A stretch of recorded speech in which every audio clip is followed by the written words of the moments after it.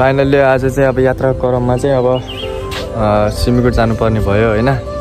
अब हाम्रो टिकट चाहिँ 6 बजीतिर छ, तर अलि ढिलाइ भइरहेछ, 7:30 उठ्छ होला हैन। म चाहिँ देख्न सक्नुहुन्छ यता नेपालगञ्ज एयरपोर्टमा छु हैन, है त देख्न सक्नुहुन्छ। एकछिनमा हाम्रो हुन्छ फ्लाइट चाहिँ, हामीले भित्र बस्नुपर्ने हुन्छ यतिकै। म यस्तो बाहिर हावा खाना आएको थिएँ है त, देख्न सक्छौँ है त। हामी सिमिकोट उडान हुँदैछौँ अब एकछिनमा। चाहिँ बाहिरको दृश्य देख्न सक्छौँ, पार्कहरूको यता है। को उड्नु भएको छ यहाँदेखि कमेन्ट गरौँ है त, कमेन्ट गरौँ, भिडियो हेर्दै गरौँ।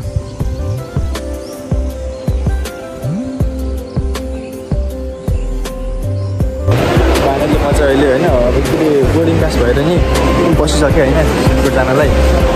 यतापट्टि यहाँ चाहिँ मेरो टिकट होइन, पास भएर नि बसेको केटा होइन। अब एकछिनमा जानुपर्ने हुन्छ।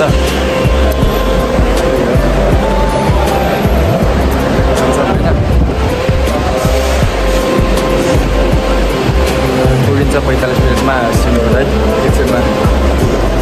फाइनली अब अहिले चाहिँ हाम्रो टिकट बोर्डिङ पास भएर नि हामी एयरपोर्टभित्र छिरिसक्यौँ होइन। अनि एयरपोर्ट देख्न सक्छौँ यहाँनिर छ होइन। अनि अब उड्नुपर्ने हुन्छ फाइनल्ली होइन।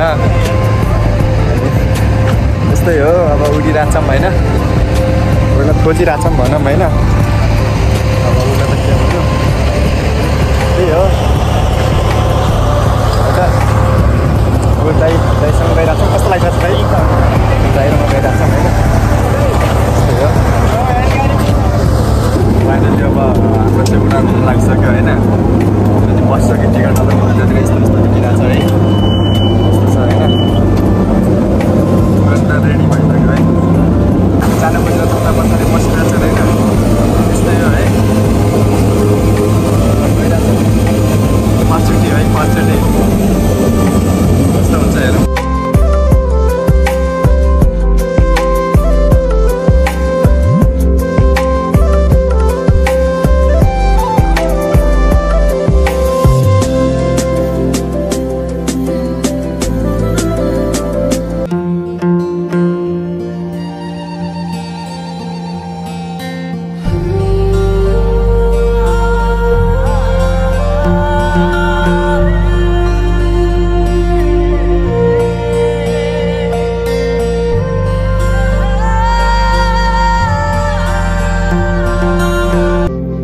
हामी देख्न सक्छौँ यो चाहिँ हाम्रो नेपालगञ्ज सहरको दृश्य हो।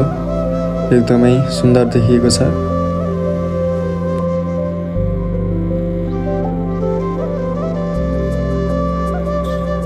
यो तल देखिएको सुन्दर नदी चाहिँ कर्णाली नदी रहेको छ। हामीहरू सिमिकोटतर्फ जाँदै गर्दा मौसम त्यति राम्रो सफा भएको थिएन, तैपनि हामीहरू गइरहेका थियौँ। हामी देख्न सक्छौँ बादलले धुम्म पारेको आकाशको दृश्य। नेपालगञ्जबाट सिमिकोटतर्फ जाँदै गर्दाको यात्रा प्लेनमा मेरो पहिलो नै रहेको थियो। म एकदमै डराइरहेको पनि थिएँ र खुसी पनि भएको थिएँ, किनकि म पहिलोपटक प्लेनमा चढ्दै थिएँ र त्यो दिन मौसम अलि खराबीको कारणले गर्दा डर पनि लागिरहेको थियो। हामीहरू करिब 20 मिनटको यात्रापछि हामीहरू कोल्टीको छेउछाउ आइपुग्यौँ। हामी देख्न सक्छौँ तलपट्टि बगिरहेको कर्णाली नदी र उता देखिरहेको सुन्दर कोल्टी बजार र कोल्टीको एयरपोर्ट देखिरहेका छौँ। र चाहिँ हामीलाई यहाँदेखि सिमिकोट पुग्न त्यही 20देखि 25 मिनट जति लाग्ने अनुमान गरेका छौँ। प्लेनबाट देखिएका सुन्दर सुन्दर दृश्यसँगै हरियाली र कुहिरोहरूको दृश्यले गर्दा हामीहरू एकदमै उत्साहित पनि भएका थियौँ।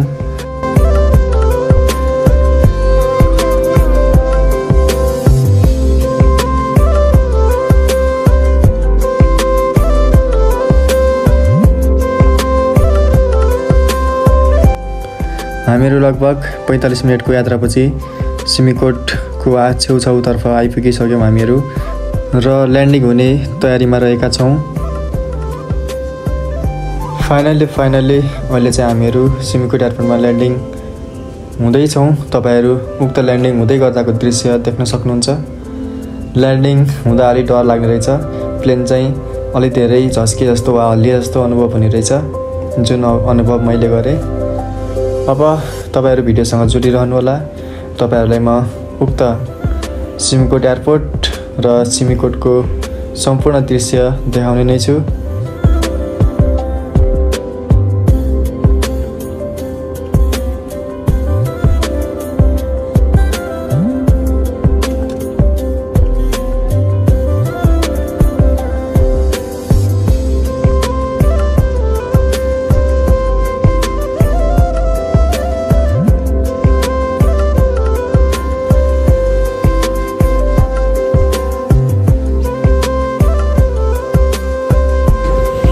फाइनली होइन, अब चाहिँ अवतरण भइसक्यो हामी चाहिँ होइन। देख्न सक्छौँ यो चाहिँ प्लेन, अनि पछाडि हिमाल, यो चाहिँ सिमिकोटको एयरपोर्ट है यो चाहिँ। अनि फाइनल हामी यहाँ पुगिसक्यौँ। अब हामीले यहाँ पुगेर काम गर्नुपर्ने हुन्छ होइन, के कति हुन्छ होइन, त्यही हो है त।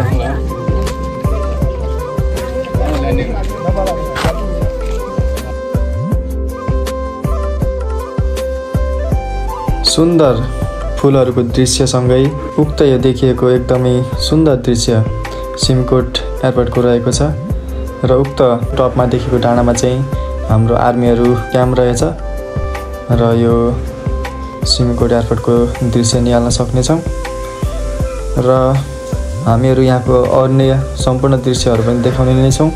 तपाईँहरू जोडिरहनु होला।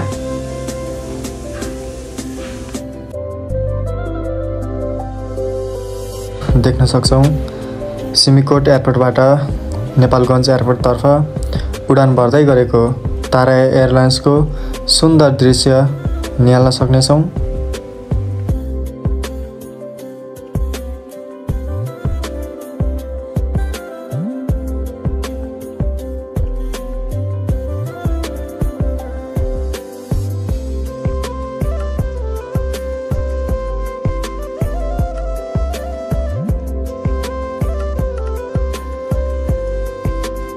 अहिले हामी सिमिकोटमा रहेको शिव मन्दिर नजिक रहेका छौँ। र उक्त शिव मन्दिरबाट देखिने सम्पूर्ण सिमिकोटको दृश्यहरू तपाईँहरू पनि भिडियो मार्फत निहाल्न सक्नुहुनेछ।